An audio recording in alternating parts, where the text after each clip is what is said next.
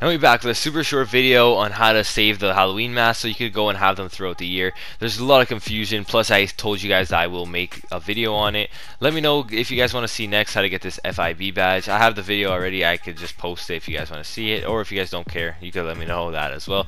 Before we get into it, if you guys could go subscribe, it takes like 2 seconds to do. The video is only 2 minutes long, so I'm not earning any money off of it or anything. I'm just doing it to help you guys out. So I appreciate if you could subscribe to the channel. We hit 85k, so thank you guys so much for that. And we're on the final push to 100. So all you want to do is you're going to go and we're going to head to where you'd buy the masks. So the face paints in this game work a bit different. It's not like masks where you can just go in your inventory and throughout the year you're going to have them. So all you got to do is you want to go over to the Halloween ones that you want, and you're just going to go and purchase as many. So just go and click. It doesn't matter. Whatever ones you want, make sure you don't buy them twice if you want all of them.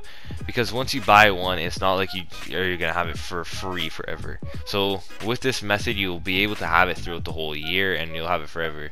But you'll have to rebuy it every time. So all you want to do is you just want to go through and keep buying whatever masks you like. Again, since they go and you got to rebuy them, make sure you're not keep buying the same one twice because it won't make a difference. So if you guys want all of them, just go through and buy every single one. And after this, all we gotta do is go switch our outfit and then force game to save. It's that easy. I made a super short video on it right now. Again, subscribe if I helped out at all. I think that's an even trade.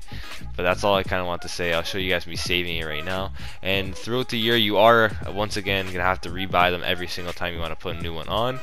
But they won't go away when the DLC is gone. So once you buy your last one, all we're going to do is we're going to go up and switch your outfit.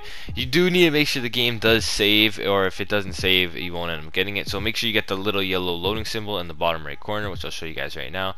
So it doesn't matter which face paint you have on, but all you want to do is go switch your outfit. You could take the easy way out as well, just to make sure it saves, but sometimes it's grayed out and you won't have that option.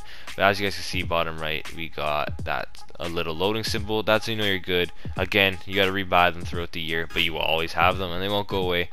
That's it. I just want to make this super quick. Subscribe on the way out, but hopefully you guys have a great day. And watch some of these videos on screen, because why not? Later.